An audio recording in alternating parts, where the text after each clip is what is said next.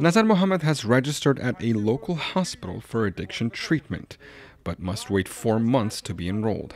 I'm even ready to get admitted to the hospital right away, but it's not possible because there aren't enough treatment facilities. We want the government to build more hospitals for drug addicts. Mohammed is not alone. According to a June survey by the United Nations Office on Drugs and Crime, about 1 million Afghans between the ages of 15 to 64 suffer from drug addiction.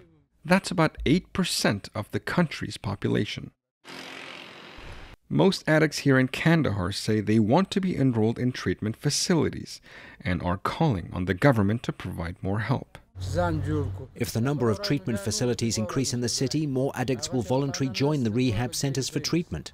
Kandahar residents are worried about the rise of addicts in their neighborhoods. There are so many addicts in the city, and people are in trouble because of them. They are involved in many things, from stealing small things like shoes and mosques to big thefts.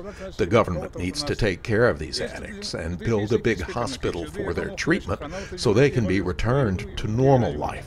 Unemployment and insecurity are often listed as reasons why so many Afghans have chosen drugs to ease their suffering. While the number of drug addicts in Kandahar is estimated at 300,000 people, public health officials acknowledge that the province's only hospital with just 70 beds is by no means enough for those seeking treatment. For Azizullah Popal in Kandahar, Afghanistan, Bejan Hamdard, VOA News.